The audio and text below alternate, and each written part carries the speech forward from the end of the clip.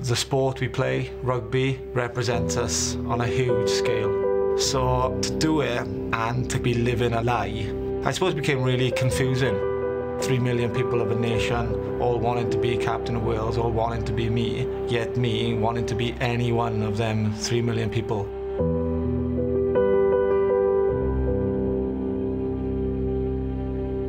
In the middle of a field, in a big game or the heat of the battle, it is vicious. A broken nose or a broken finger is just a scrape. All you can kind of hear is the noise of people being winded, of bones being broken, amongst this 30 crazy people vying for a rugby ball. The battle I was going through personally, compared to the battles on the field, were probably 10 times worse. I was physically strong, yet mentally so weak and so afraid.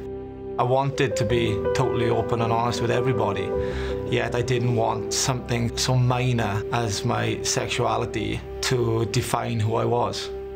To hide that secret from the team, it was horrible. That team becomes like your family, the closest thing to you.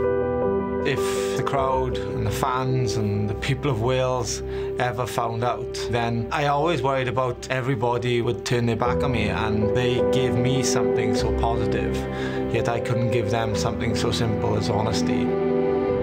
I got to a point where I couldn't sleep, I couldn't blink. I had this fear of the dark all of a sudden, so I needed at some point to find the strength to be able to tell the truth to people.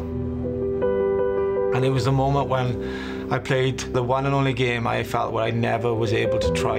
I've lost everything else in my life, and now the one thing I've done is I've lost myself within this team. And when I finished that game, I remember just being unable to stop crying. I think it was like a sign of desperation. Coach had come along and spoke to me. He went to look me in the eye, and when he asked me what the matter was, I managed to think to myself, is that the door has been opened and there's this slightest bit of light coming through. Now I either close that door or I boot it open as hard as I can, and I just take the consequences of what's going to be on the other side. And I told him. I didn't have to say I'm gay, it wasn't all about that, he knew. He said to me, you can't go through this alone, and these people love you. I just felt this overwhelming protection from everybody. In my mind, I'd built rugby as something that was so against everything I was, that their reaction of just tapping me on the shoulder and kind of just saying, let's have a beer and get on with it, was almost in a way I was like, is that it? Seriously, is that all you got to say? Didn't you want to chat? And they're like, it doesn't matter.